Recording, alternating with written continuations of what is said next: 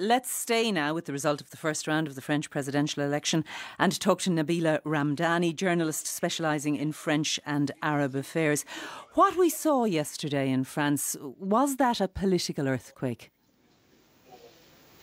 I think it was, Mary, in the sense that the two main traditional parties were effectively rejected from the second round of the election, and this was actually unprecedented.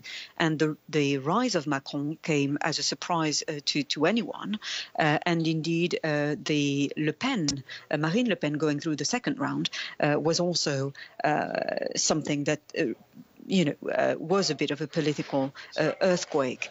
And it has to be said that the victory of Macron yesterday was particularly significant because he was barely heard of before this election. He has come from nowhere, and he's now on the verge of becoming president of France.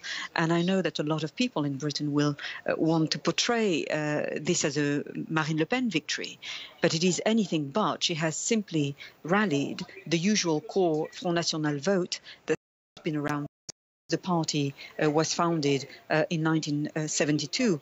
In actual fact, she was expected to win the first round, but she lost, and she will now, and I'm not afraid to say, to predict that she will probably lose the final round to Macron by a landslide in the final round.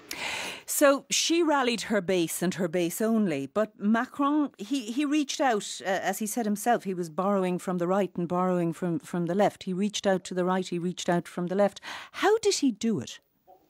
Well, I have to say Macron is probably the luckiest man in France at the moment. He's not even 40. He was expected to do well, coming third or fourth and perhaps getting some experience, some political experience. Remember, he has never put himself up for any electoral post before, and perhaps come back in 5 or 10 years' time. But in fact, what's happened is that François Fillon's destruction and the endemic weakness within the traditional left, and especially the Socialist Party, has opened up the entire election to him. And his most brilliant move, with hindsight, was to resign from François Hollande's government as finance minister and distance himself from the Socialist Party. And that took a lot of guts, and seemingly it gave him no base at all, but he has now created one of his own. And dare I say, he represents quite a slick election property too. He's telegenic, he's charismatic, and he appeals to people across the political spectrum. I mean, in terms of image, think of a young Tony Blair in 1997, or Justin Trudeau in Canada, or even perhaps even a John F. Kennedy. And young people like him, who tend to play up to the media age and who have a bit of star quality about them, tend to do very well at elections, especially when they combine it with some serious thinking and obvious intellect.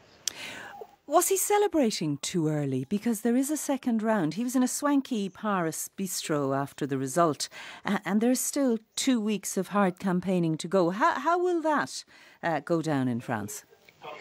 Well, you know, Macron likes to say he's neither of the left nor of the right, but it has to be said that he has in fact taken a lot of socialists with him, including senior figures who are joining his En Marche movement, and his background as a banker, as a liberal politician, will also attract people from the right in the second round.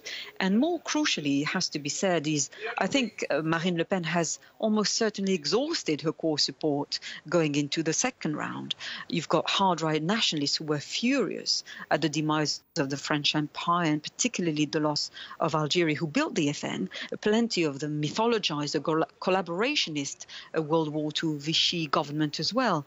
And the party is also made up of, people who capitalize on or use historic racism and anti-Semitism because they oppose ethnically and religiously diverse communities and essentially blame foreigners for all of society's ills.